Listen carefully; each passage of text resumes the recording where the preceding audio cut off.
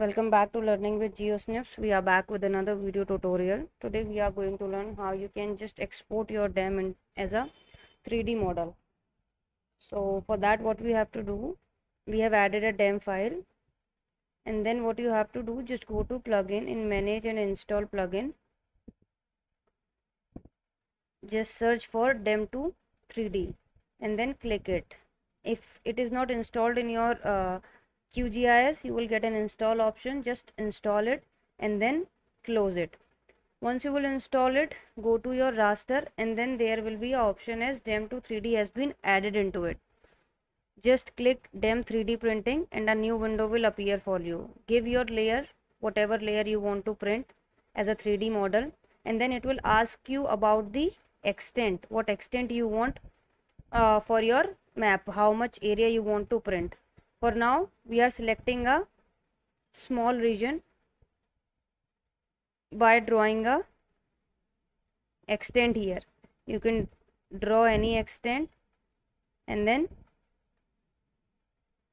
you can see that value has been filled by the QGIS.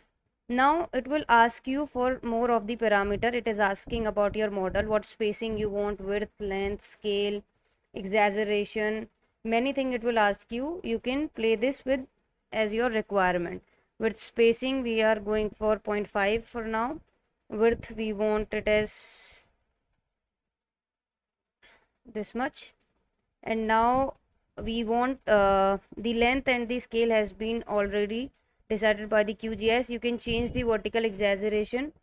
We are going to keep it as 0.5, and then it will ask you what height you want. We are keeping it as the lowest, whatever is the lowest point in our dem file, and then you can export it to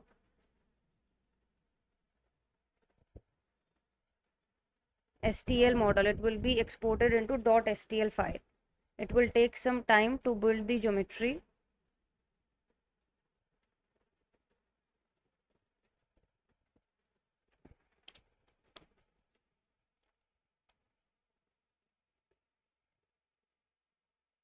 It will depend on your internet connection as well, or on the basis of how much area you have selected, or on the parameter like what model size you want. Is it very big or is it a small model?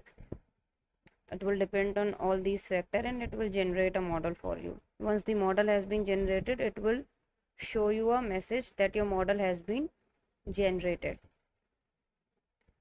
Yeah, so now you can see the STL model has generated here. Now you can go anywhere where you have saved it, and then once you double click on this, you will get a model like this.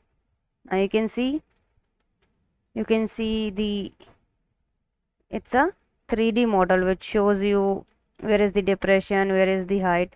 Like this you can perform this operation in QGIS. You can do it for the whole dam. You can select the area, you can increase your vertical exaggeration or the other factors as well. So that's it for today. Thank you.